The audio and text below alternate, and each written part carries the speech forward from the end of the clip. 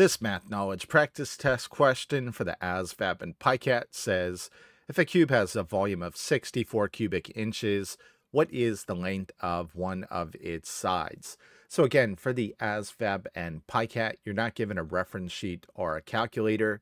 In this case, we're talking about the volume of a cube, and that formula, which you do have to commit to memory at some point, is going to be a to the third power, where a represents one of the side lengths of the cube.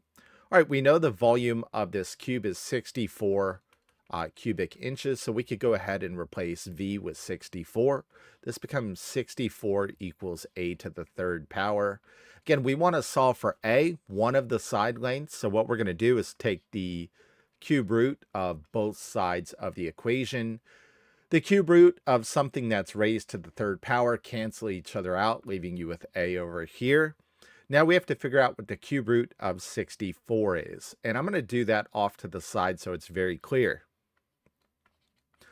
All right, so we're looking for a number that when multiplied by itself 3 times gives you 64. Well, what about 4 times 4 times 4? 4 times 4 is 16. 16 times 4 is 64.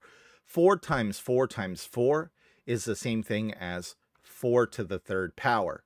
So let's go ahead and replace 64 with 4 to the third power. This becomes the cube root of 4 to the third power. Again, these cancel each other out, leaving us with just 4 over here. So we could see that the length of one of the sides of this cube is going to be b 4 inches.